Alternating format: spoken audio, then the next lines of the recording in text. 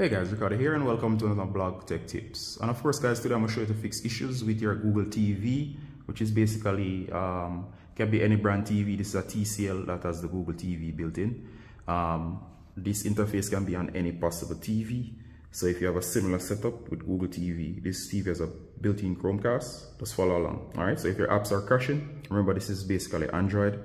So if the apps are crashing, as they can do over time, especially when you have these for a very long time, I suggest that you actually do this. So the first thing I recommend is if the app is crashing and you're getting errors or it's not working like it should, do this. Alright, so the first thing is to go ahead and go to settings. So move all the way over, go to the gear icon. You can click the gear icon on your remote and you're gonna come all the way down to apps.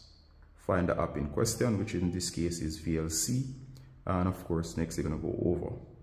You're gonna come down here and the two options you want to do is first clear cache, then you're gonna clear data. Be warned, once you clear data, if you have any locally saved stuff, it's a game, you'll lose the save states if they're stored locally. If it's a social media app, you'll have to log back in after you're finished. So go ahead and clear cache first, then clear data. Once you do, go ahead and restart the TV or power cycle the TV by turning it off and turning it on again. And once you do, go ahead and find the app. Once you find the app, go ahead and launch. So of course, find back your app that's in question, whatever it is, doesn't matter, Netflix, whatever. And once you do, launch and it should be working again.